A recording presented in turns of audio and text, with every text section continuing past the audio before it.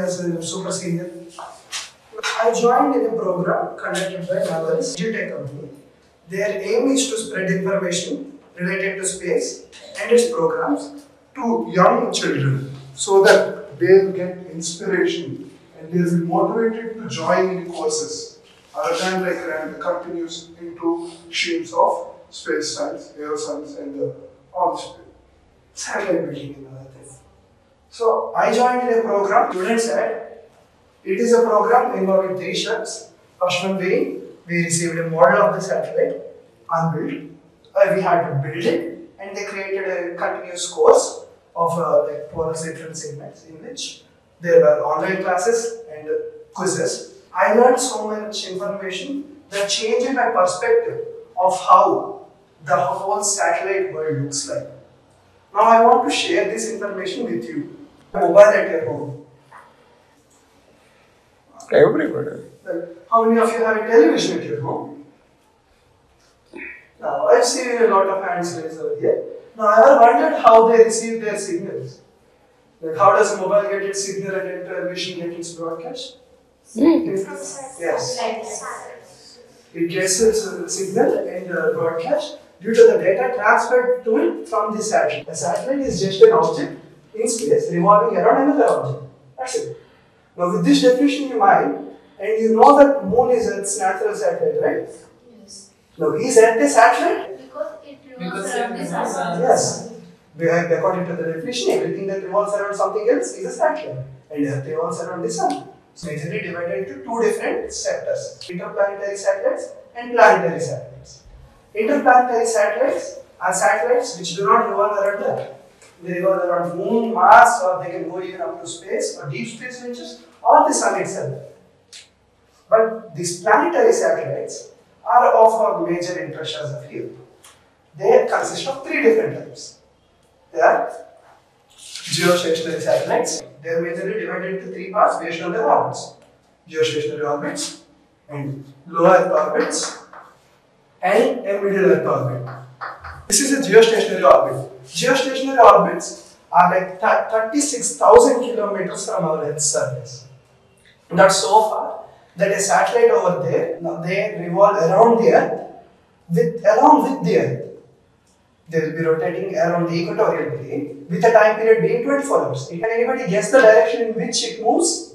West to east. Yes, it moves from west to east, such that it synchronizes with the Earth rotation. And its time period is 24 hours. Since they are so far away, they are majorly used for telecommunication purposes. Since they can't have cameras and they can't take pictures, they will be having big, large antennas which receive and transmit signals. And low Earth orbitals. Low Earth orbital satellites majorly consist of polar satellites. Polar satellites revolve around the Earth from pole to pole, like North Pole to South Pole and South Pole to North Pole. They are about distance of 800 to 1500 kilometers from the Earth's surface. Their time period is approximately 100 minutes. Even though they are satellites revolving in a fixed orbit, the Earth rotates around itself. Since the Earth rotates around itself on a daily regular basis, the satellite gets the whole view of the Earth at least once every whole day. So it like completely maps out the Earth. So it's used for cartography, creating much and more accurate maps. Looks at the data of changes and weather patterns since they are so close. Middle Earth orbitals are orbitals which last between geostationary and low Earth orbitals. They majorly consist of semi-synchronous satellites. A geosynchronous satellite is one with a 24 hours time period, while a semi-synchronous is one with 12 hours. So it rotates twice every day. It doesn't appear to be stationary, and it rotates from west to east. It also middle Earth orbital satellites are majorly important for a single type of satellite which most people of advanced equipment use as of now. It is navigational satellites. Navigational satellites triangulate a person's position. You have 3 satellites, all those 3 map out an area which can be used to determine your position on the Earth. That's exactly how GPS works, the global positioning system. Satellites are of different sizes. They can be as big as some hundreds of meters with thousands of tons, or this small that they can fit in your palm. This is a 10 by 10 and 10, whose dimensions are 10 centimeters, 10 centimeters, 10 centimeters, CubeSat. This CubeSat was possible because I joined the course and it was only possible due to the help of NAVARS. They have sent all these parts. They have made me clear on how to arrange these parts, and it made me possible to make a satellite on my own. If you are interested, you can try it. Now, what are the uses of satellites? Can anybody say? A few uses. Used for communicating. Yes, communication is one of its major uses. Asset maps. Weather report. Map. When the rocket is, when the Yes, spying. That's a really good one. And Situations happen in space. we can have the research satellites. Yes. Now, how satellites reach their orbits? By rockets, obviously. But they are called satellite launch vehicles. GSLV and PSLV, the geostationary launch vehicle and the polar satellite launch vehicle, are different are some of the types of it. They are vehicles, or they are rockets specially made so that they will reach a specific height, they will tilt around and give enough orbital velocity to the satellite such that it revolves around the Earth instead of falling onto Earth. That's the very reason satellites don't need fuel in it to rotate. It doesn't need to burn continuously to rotate. It uses the solar energy so that it can run the machinery inside. Now that we know that satellite works on electricity, let's get to know the basics of electricity. Electricity, a circuit, is the total power taken by a charged particle to reach from high potential to low potential. It's a complete power taken by a charged particle to reach from high potential to low potential. That's a circuit. Circuits are of two different types. It can be open or a closed one. If charge passes through it, it's a closed circuit. If it doesn't, it's an open circuit. Major terms that we frequently use in electricity. They are voltage,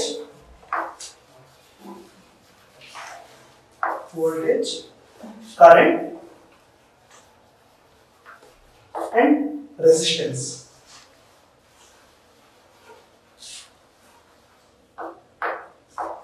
Potential difference between two different points. And current is the flow of charge. Voltage is denoted with V. Current is rate of flow of charge. It's measured in amperes. It's denoted with I. And resistance is the resistance obstructed to the flow of charge. It's measured with, its units are ohms. Ohms is its units. Its symbol is R. And Ohm's law states that at constant temperature and pressure,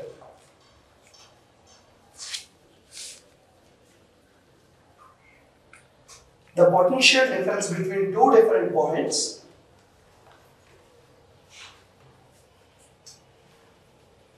is the product of the current flowing and the resistance between it. Simple terms, V equals to IR.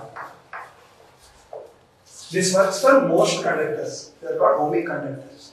There are two different types of circuits based on voltage difference. There are series connections. It's a series and a parallel connection. In a series connection, you are going to have all the components in a system connected continuously one along another. You won't be having any branching in the system. Now let us imagine this to be a circuit and this to be a bulb. When bulb resists, since the bulb is a resistor and the resistance causes it to heat, it lights up. So let us imagine this to be a resistor with resistance R1 and this to be a resistor with resistance R2. Now the total resistance of this series system, let us assume it to be capital R. In a series system, the total effective resistance is equal to the sum of individual resistances. Therefore, capital R equals to R1 plus R2. While in a parallel series, you will be having a branched out series. Let the effective resistance to be capital R.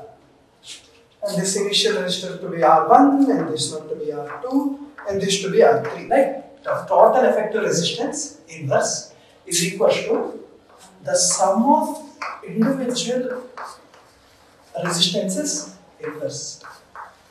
Right?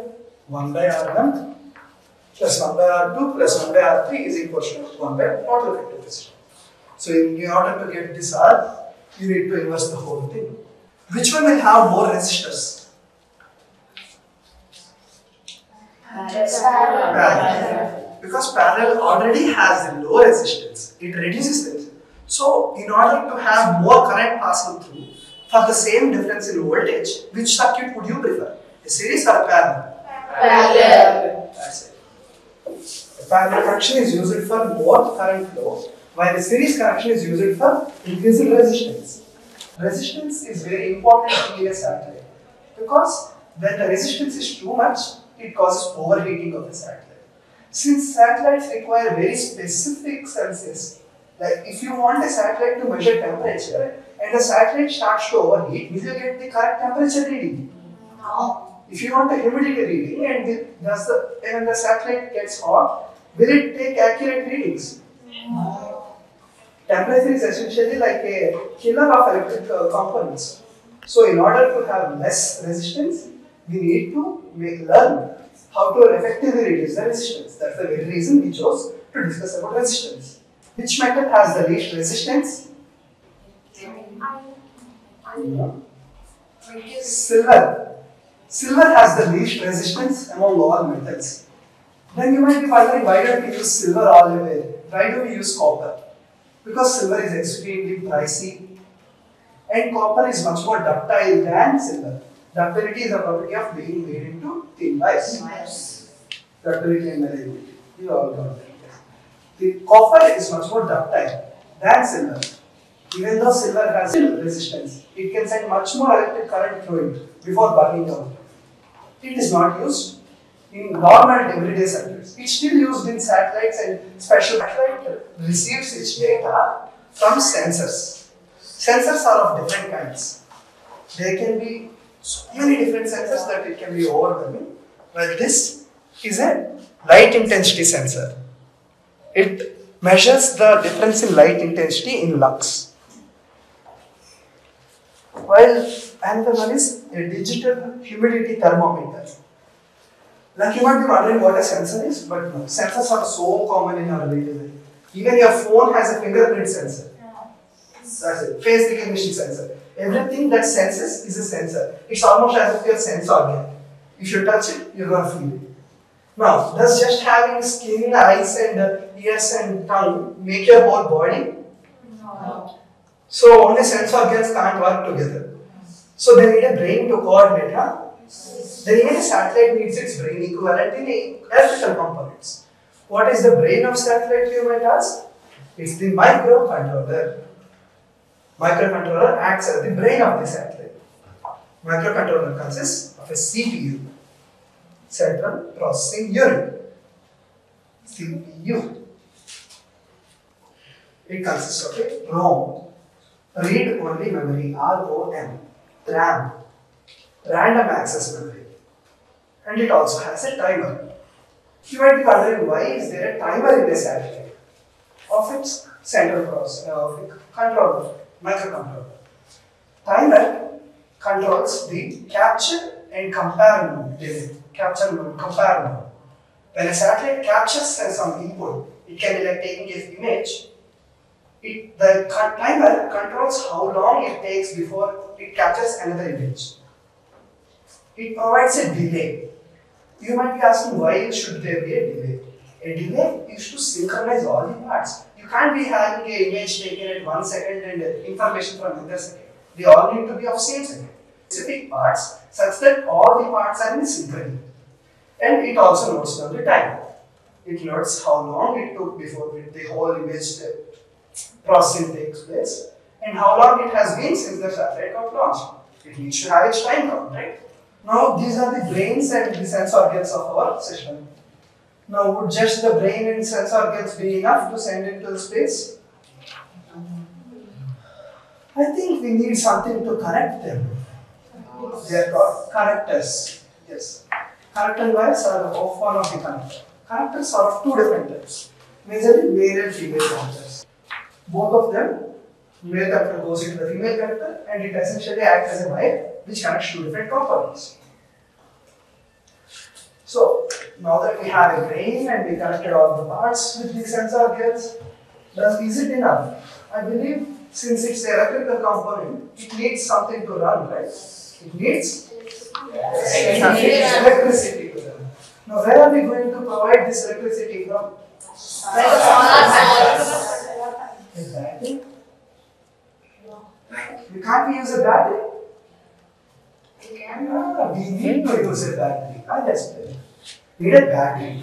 The battery provides enough energy for a few hours. It can't sustain it for the whole day, right? Now, how are we going to charge the battery? We use solar panels mounted on the satellite to charge the batteries. Why do we use a solar panel? Why only solar? We can be using something else.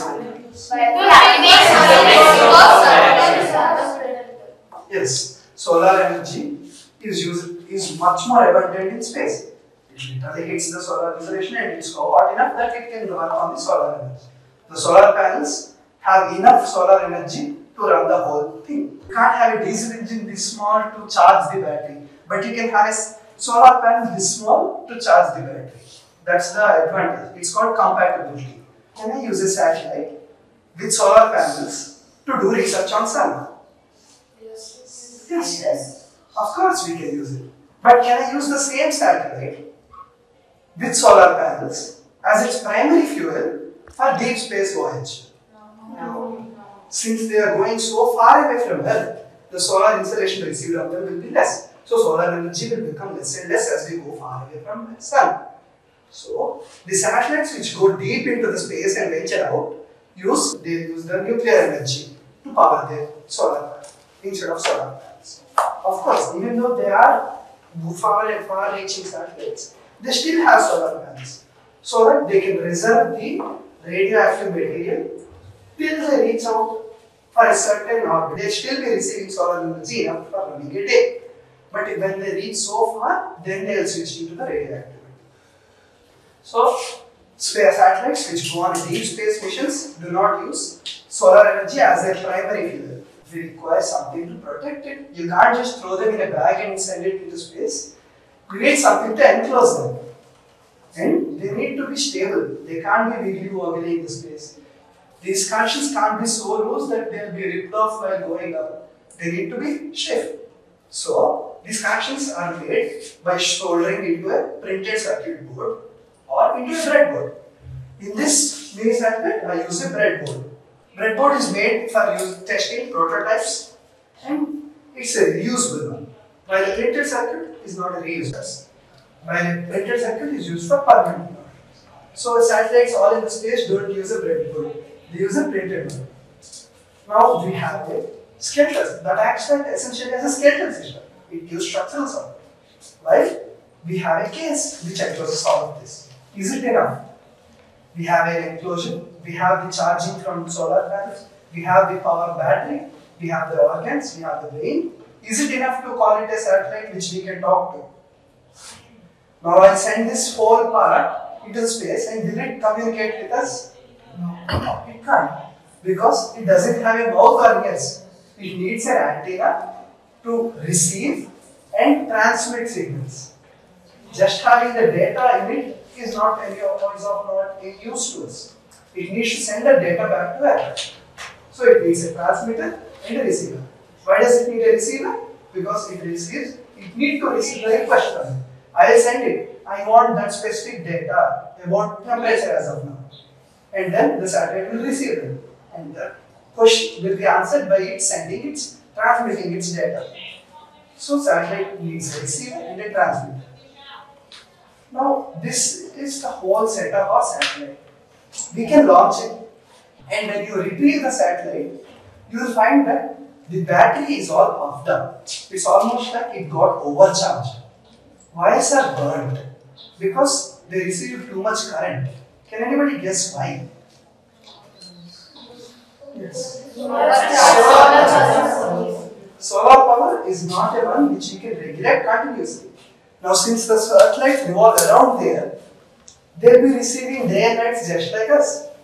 At one specific time, they'll be receiving so much energy that the battery will receive much more energy required to charge it. It's like overcharging and overheating it.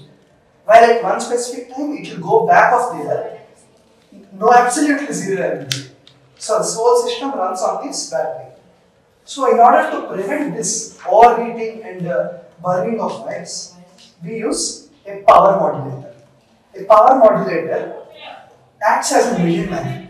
It regulates the voltage fluctuations. It essentially acts like an MCB in your house.